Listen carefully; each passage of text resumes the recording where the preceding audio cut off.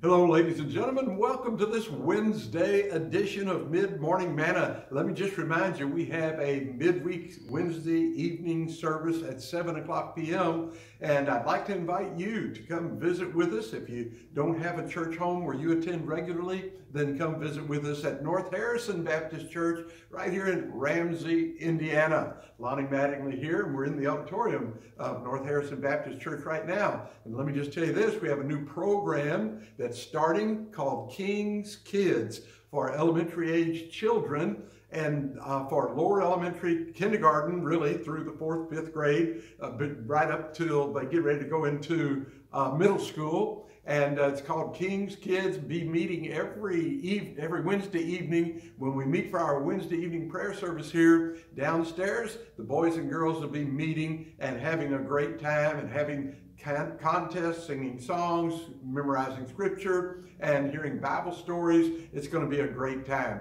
And so get involved if you can.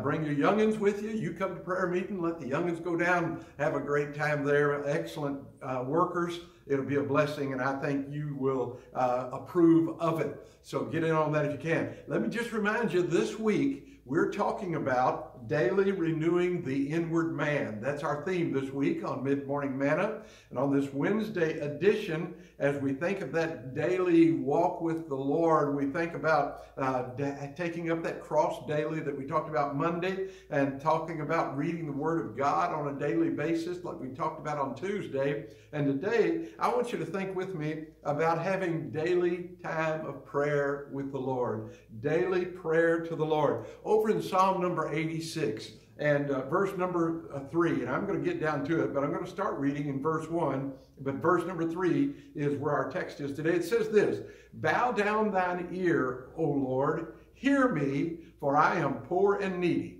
So what's this psalmist doing? This is a prayer of David. He's praying. This is actually a prayer that David prayed to the Lord. He said, "Preserve my soul, for I am holy. O thou my God, save thy servant that trusteth in thee." David already, here's the Old Testament, he's already saying, I'm holy, at least as far as you're concerned, because by faith I'm trusting in you, Lord. He said, "Be merciful," verse 3. He said, "Be merciful unto me, O Lord, for I cry unto thee daily." There it is again, that word daily. Every day bearing my cross, every day reading the Word of God, every day having a time where I talk to God in prayer and pour out my heart and believe Him to hear and answer my prayer. Let me read just a little further. He said, "Rejoice the soul of thy servant, for unto thee, O Lord, do I lift up my soul. For thou, Lord, art good and ready to forgive, and plenteous in mercy unto all them that call upon thee." Boy, isn't that something? What a blessing, what a promise, what a statement from David, the king. And he's just pouring out his heart to God, saying, "God, I know you're hearing my prayer. I know that I'm already holy in your sight because I'm trusting in you. I've believed on you. I've received you." And he just made it real in his life. And I hope you have a prayer time every day where you talk to God. Having a prayer time where you pray for your family and your loved ones and pray for God to use you, all these things, but where you just go to God to spend some time with Him and just to pour out your heart and tell God what your personal needs are. Hey, I had a question I like to ask every now and then. I've mentioned this before, but I want to mention it again. If God answered every prayer that you prayed this week, would there be more people in heaven, or would you just have more things? Maybe not in heaven yet, but already prepared and ready to go to heaven. If God answered every prayer you prayed this week, would there be more people ready for heaven, or would you just have more things? What are you praying for? What kind of prayer life do you really have? Is it selfish and all about you? Or is it seeking to do the will of God, to obey Him, to have His blessing on your life, to use you for His honor and glory? I just want to challenge you to have a daily time of prayer with the Lord. It goes right along with the daily time in the book. goes right along with having that daily time of taking up your cross and following him and willingly dying to self and saying, that's what that cross represents. I'm dying to self. I'm going to live for thee. You see, we need to have that daily renewing of the inward man. And there's a few steps. We've talked about 3 of them. And again, I hope you'll be in church somewhere tonight. And then tune back in tomorrow and Friday, and we'll have 2 more of the daily things that ought to be in the life of every Christian. It's important. It'll help you. It'll help you to grow in Christ. It'll build your confidence and your boldness. It'll give you more information that the Holy Spirit can use in your life to help you make wise decisions. I mean, there's just so many benefits to that, renewing that inward man on a daily basis. Daily renewing the inward man.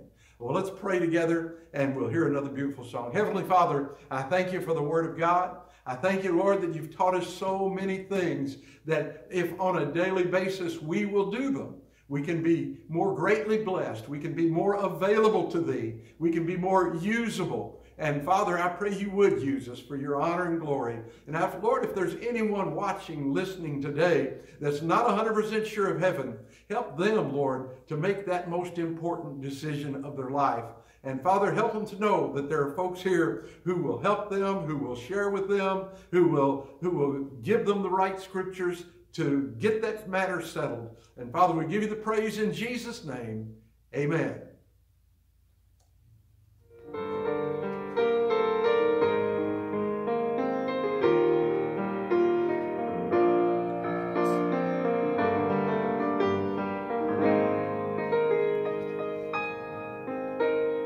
Lately I've been through some testing and trials. Felt like a detour that went on for miles. But standing here now looking back, I can say, Lord, I'm thankful. Some storms I thought I would never survive, but here I am feeling so strong and alive. The darkness is past and the morning is bright, and I'm thankful. Lord, I'm thankful like David after Goliath, like Paul and Silas after the jail. I'm thankful like Daniel after the lions. Lord, I'm thankful.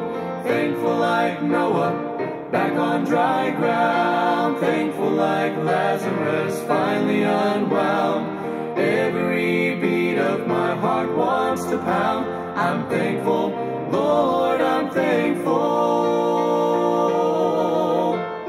I've battled giants of failure and fear, shadows of doubt where my hope was unclear. But all along, Lord, you were hovering near, and I'm thankful.